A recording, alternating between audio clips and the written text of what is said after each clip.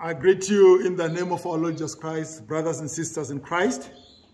I'm glad that you are able to listen to this message. Today's message is real about Thanksgiving, harvest Thanksgiving. You look back and see what God has done throughout 2021.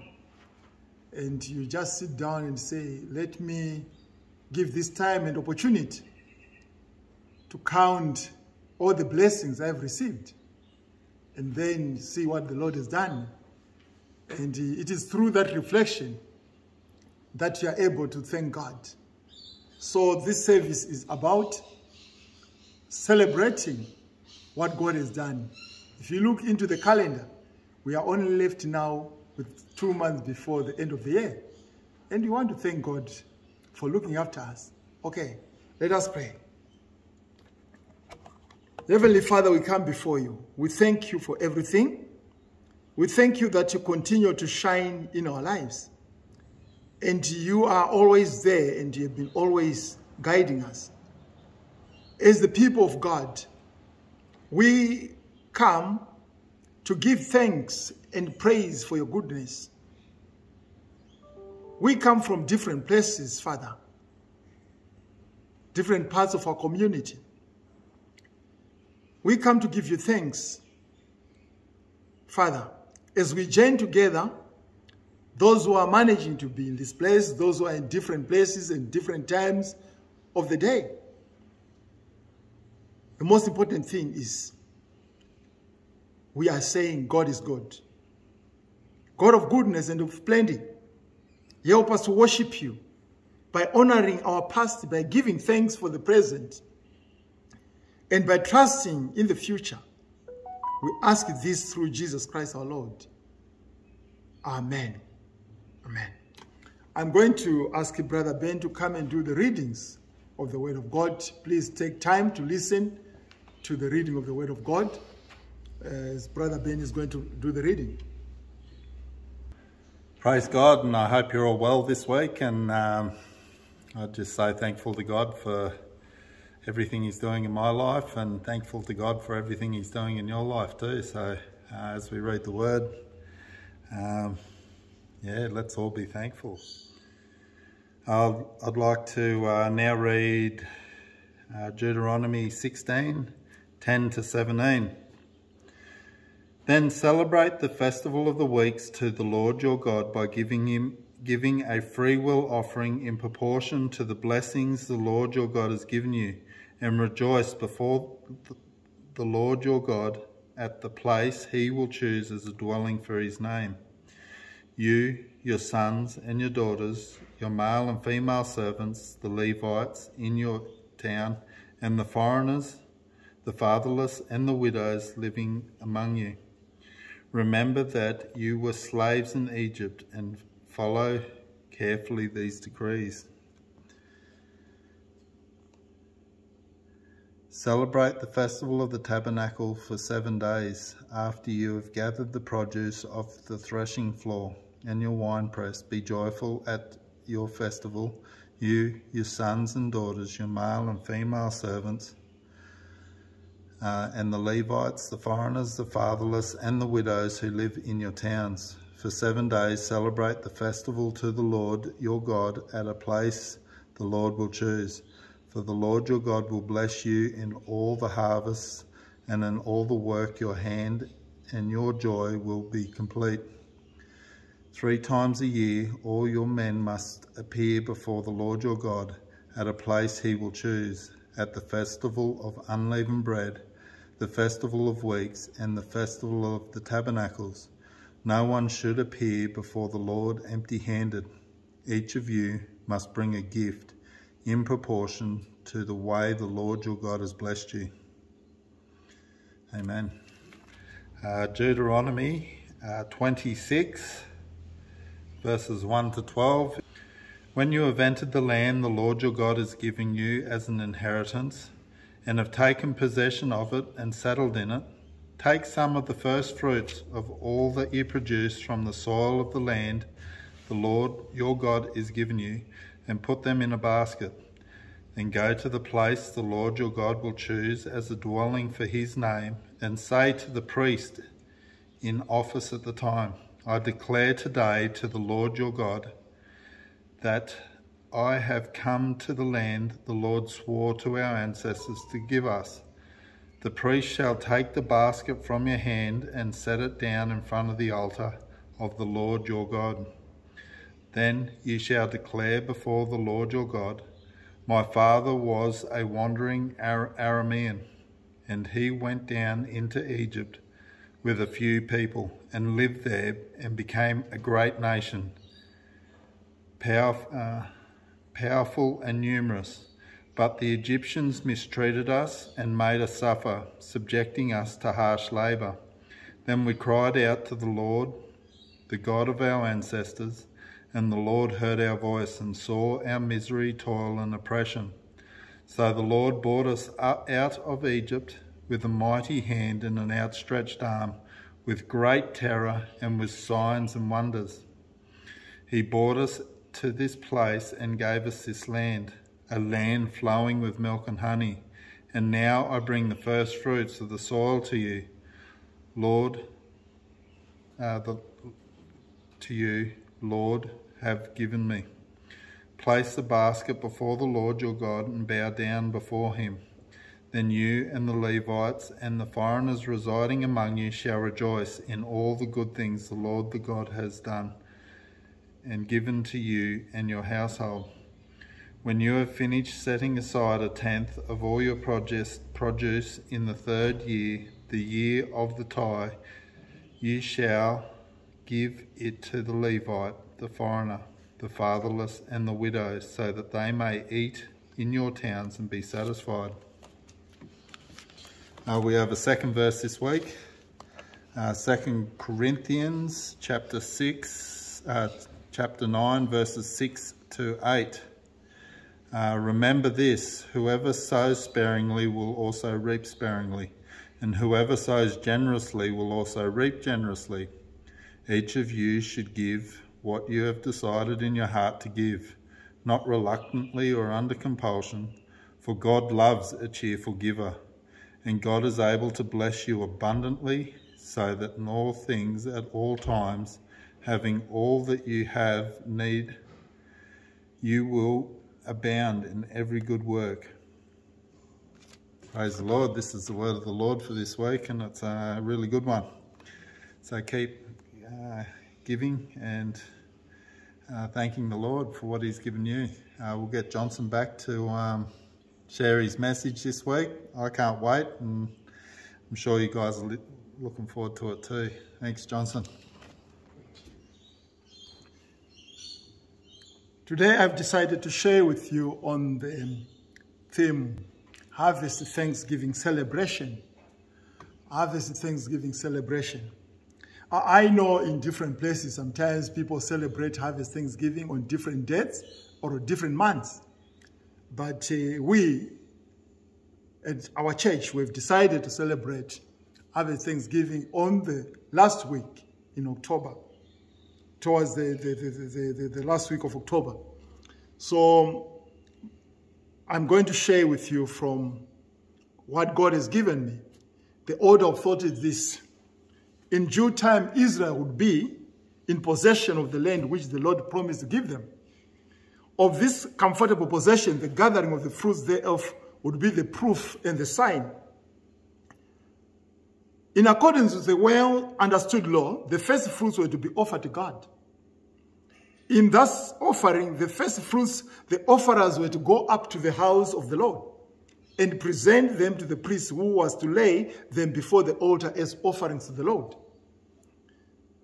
This being done, there was to be an aura of divine mercy in pitying the perishing Aramean, from whom they were descended. So in watching over the growth of their nation, in delivering them from Egypt, in giving them the good land, and in permitting it to yield them its fruit. In this scenario, Jesus Christ is the priest to whom we should bring the first fruits of all our increase. In other words, we should bring our systematic beneficiaries before Christ and prayerfully deal with it before him. He is the mediator for our liberality as well as for every other blessing. This being done, they could then rejoice before the Lord their God in the sacrificial meal which followed. So in the companionship of friends invited to share with them the joy of harvest, and in the after use of the bounties of God's providence. For they would be doubly blessed over and over above the temporal mercies themselves. They would share the benediction of him. So our God would have us recognize him as the author of all mercies. For such he is. Without him, no land would yield its increase, nor would men have power or skill to cultivate the soil. Without him, no sun would shine, no rain descend. It is easy to say that such and such a harvest came in the ordinary course of law, but a confession of our entire dependence upon him. By grateful retrospect of the past, remembering and recalling through what sins God has brought us year by year. By grateful survey of the blessings which are around us now. Self-examination to be of service should be comprehensive, conscientiousness, as before the Lord thy God. Periodically, you need to evaluate yourself at the end of a year. Every time, you need to evaluate yourself to say, what has God done in my life? The close of a financial year. At birthdays, when you celebrate your birthday, you need to thank God and evaluate what God has done to you. Yet another year, people I've seen saying, yet another year God has allowed me to live. Even at the end of a week, you need to say and thank God. One day's employment, you need to thank God. So Jesus Christ our Lord, such thanksgiving as we owe, may well even now be offered in the house of the Lord. But there should daily be the promptings of grateful and devoted hearts. In private and in the family circle, our song should be, what shall we render to Jehovah, to the Lord, for his benefits towards us? What shall we render to the Lord for all his benefits towards us? So the thank offering should not be only verbal, but practical. There was to be the offering of the first fruit to the Lord. That's why in Deuteronomy chapter 16, it says, your men should not come empty-handed. You should bring something. It's not just saying, thank you, God. When God gave all, what precept be more appropriate? What can be more becoming than to let God have the first of everything? This is the principle which ran through these varied regulations as to first fruits and tithe. Jacob spontaneously said, of all that God giveth, I will surely give the tenth unto thee, in Genesis chapter 28, verse 22. Solomon urges, honor the Lord with thy substance and with the first fruits of all thy increase, in Proverbs 3, verse 9, which means you need to honor God. So this wonderful chapter of Deuteronomy speaks to us on this Thanksgiving Day of the forms of the presentation of the abundance of a good harvest. So the verses suggest that only those who are in communion with the giver can present the gift with a clean heart. It was the custom at that time of the telling of this story that each year a basket containing first fruits of the soil was to be brought to the central sanctuary and presented to God. So the Bible tells us that the first fruits for the people described in Deuteronomy were crops such as barley, grapes, wheat, figs, pomegranates, olives, and dates. So the people were to take a basket of these fruits to the place they worshipped and present them to the priest. In today's world, for those of us who are here today, or who might be listening to what I'm saying, our fruits do not come from crops we have labored over. Our fruits are not what we gather up, but in a basket or bring to church to be offered to God.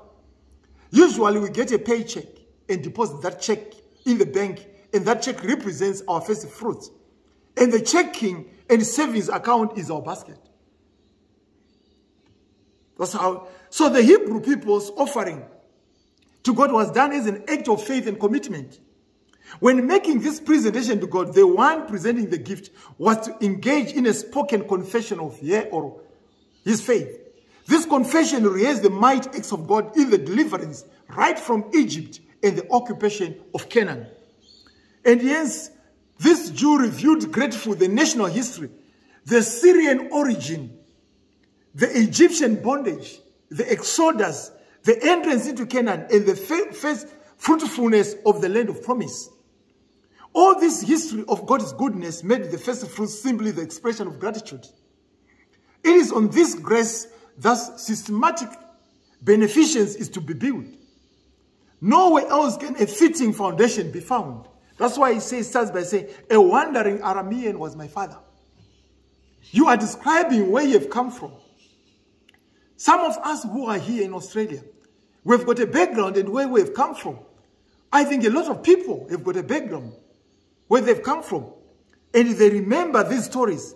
So in our world today, Thanksgiving is a time when we, through a variety of ways, give thanks for all the bound that we so like to have and then to share. At least that is what we are supposed to be doing. In reality, however, Thanksgiving has become for many just another day, albeit with the family.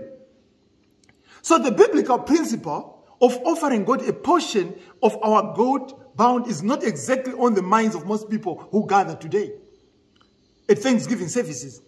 The biblical model is one in which the people of God remember how fortunate they are to be out of captivity in Egypt. They therefore act out of a genuine faith stance that shouts, praise God from whom all blessings flow. You are now thanking God. Or our thanksgiving to God is an action that is commanded by God.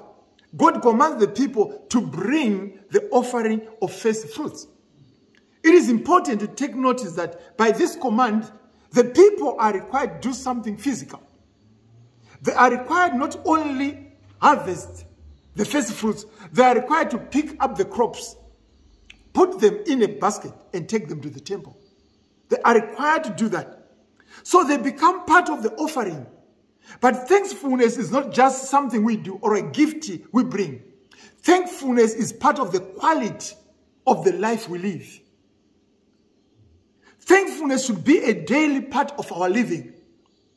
Thanksgiving, therefore, is an attitude which acknowledges that God is absolute control of our lives.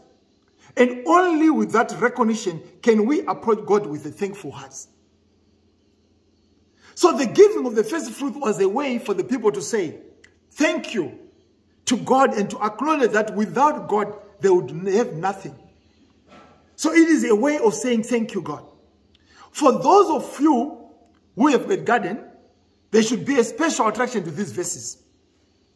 There's a great joy to those people who wait patiently for spring and then till the soil and plant the seeds. You watch and water and weed and hope that these tiny seeds will become something special. If you are lucky, in a short while, small shoots begin to break the surface of the soil, and the anticipation of the harvest begins. There is great satisfaction in reaping that harvest and partaking of its bound. But our text from Deuteronomy says something about the Hebrew people. For the Hebrew people, giving thanks to God was much more personal than it is for most of us. We do not think of ourselves, for the most part, as people who have been delivered from slavery into freedom. Maybe a question to ponder this Thanksgiving Day is whether or not 21st century people think of Thanksgiving as deliverance. The truth is that for the overwhelming majority of people, Thanksgiving is a day when we list the main things we have to be thankful for, but not to list those things that we have been set free from. Would maybe list the positive things we think God has blessed us with. When we acknowledge that our first fruits are probably a paycheck, the question becomes, how does that check become first fruit? Now the mama will go up that here comes another plea for money. The church is always looking for money. Yeah, well, sort of. Thankful has come to us as we ponder and appreciate those things in our lives that give us a sense of security and hope. But most people do not think about their good health or financial well-being or clothes on their backs, a roof over their head as the first fruits. Indeed, it could be said that some people actually think they are owed those things from God simply because, well, because. You don't appreciate that you are in a roof. You are under a roof. When some people are sleeping in the streets, when some people don't have even a meal to eat, isn't that something you need to thank God about? When we stop and pray, recognize that everything we have in life, those things we have been delivered from, and those things we put into our bank account come from God. One of two results come forward. We either feel we are actually the reason, or for those things in life we could consider, or we don't want to admit that God is the giver, because we do not want to be beholden to God or to anyone else, and we don't think it comes from God.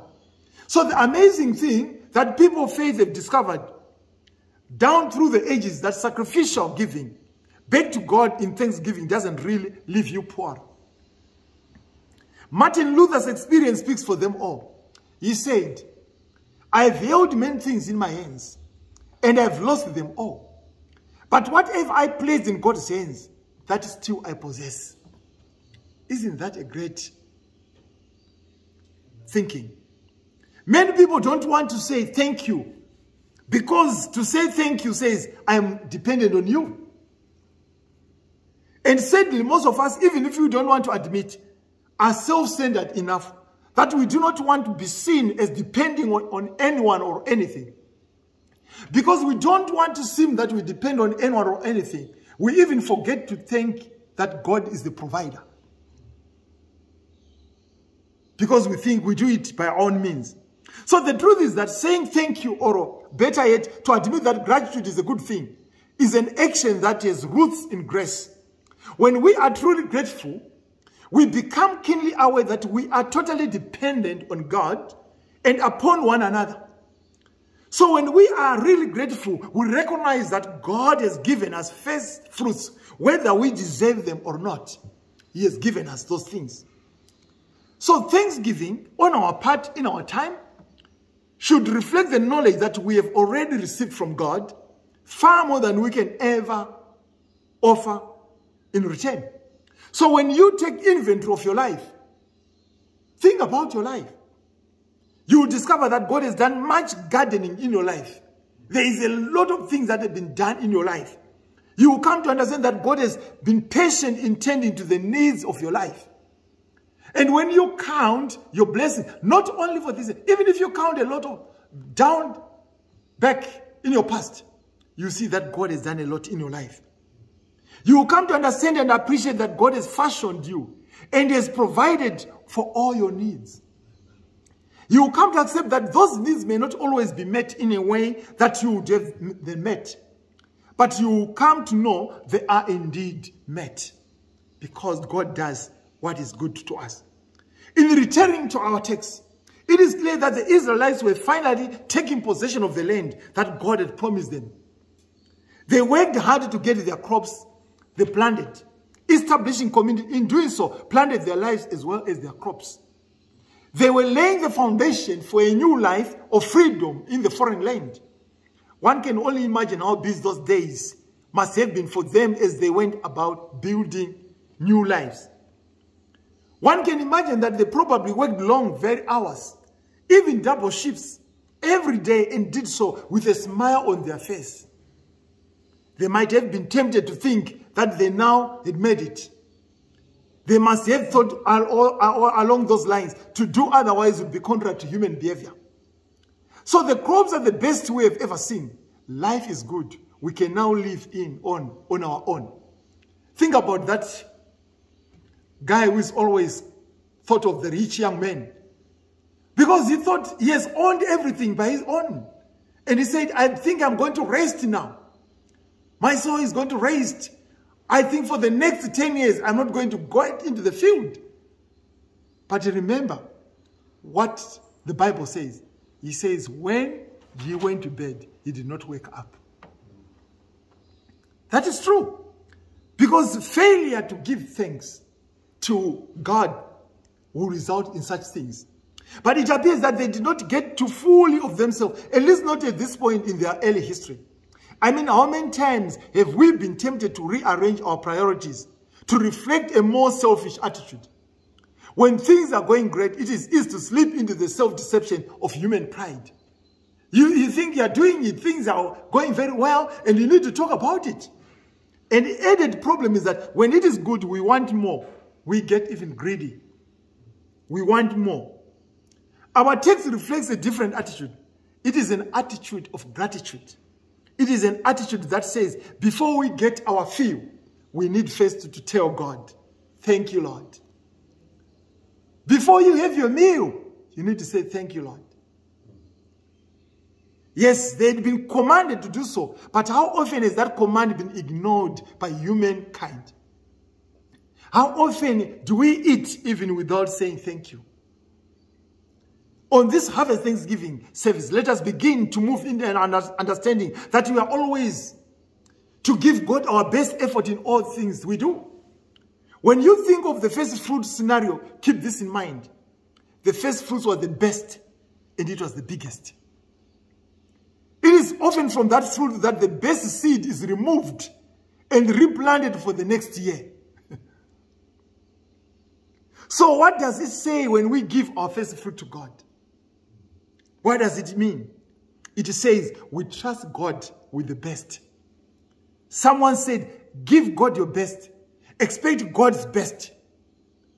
So that is a good notion to keep in mind. It would be a tragedy if we neglected the many blessings God has graciously entrusted to our care.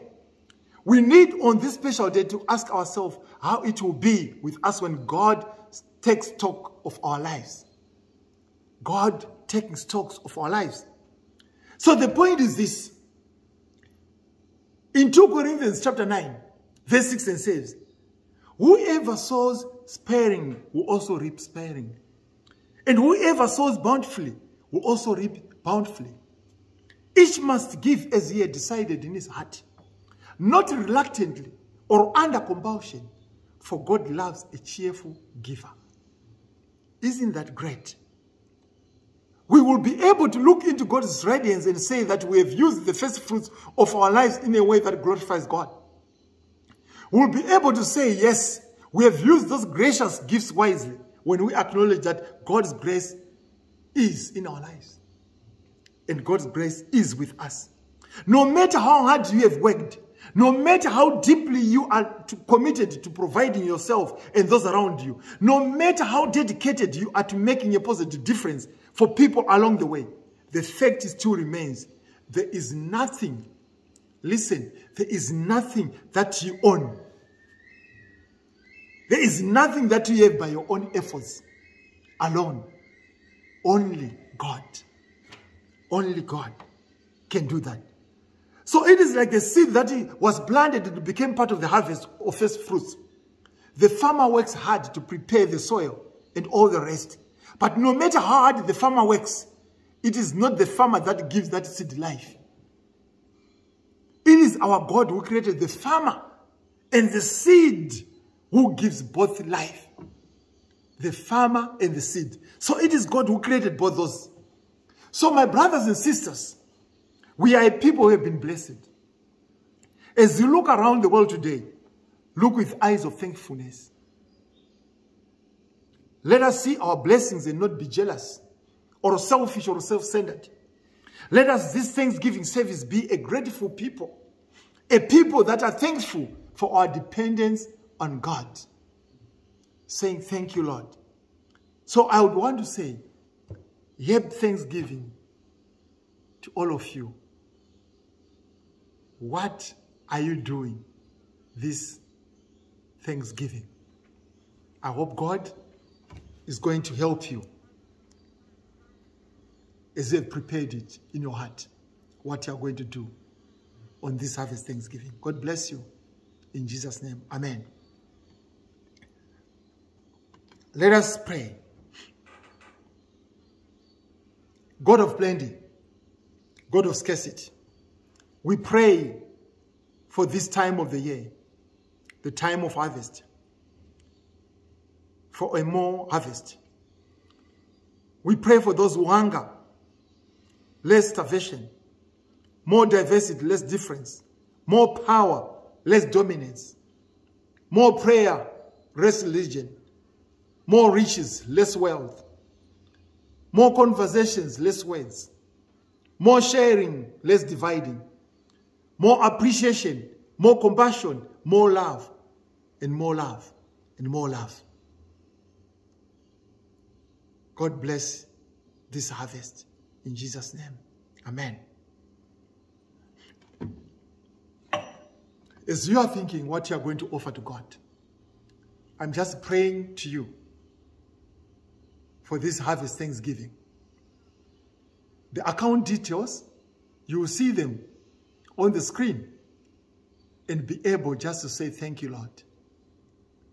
Whatever you think of offering,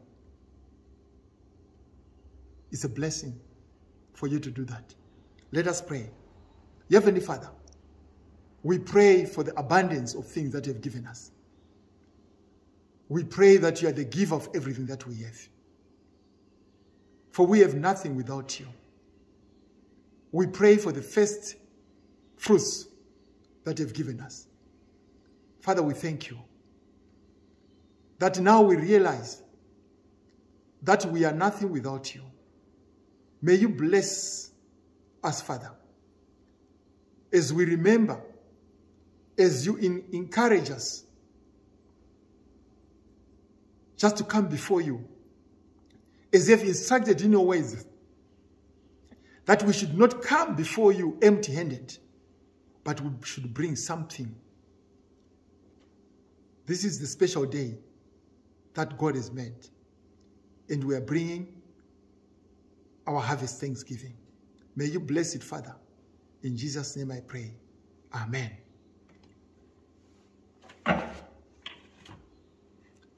Let us receive grace. God of plenty, be with us as we journey into the world.